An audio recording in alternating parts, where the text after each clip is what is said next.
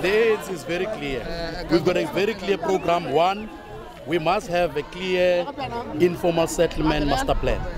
That master plan must come with the budget. You can't have a master plan that does not have a budget.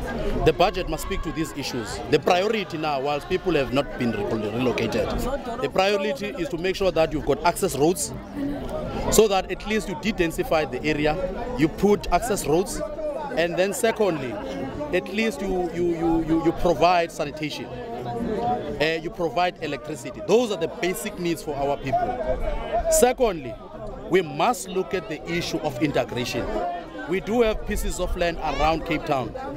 So it can't be correct that in 2016, you have people who are still staying in the conditions like this.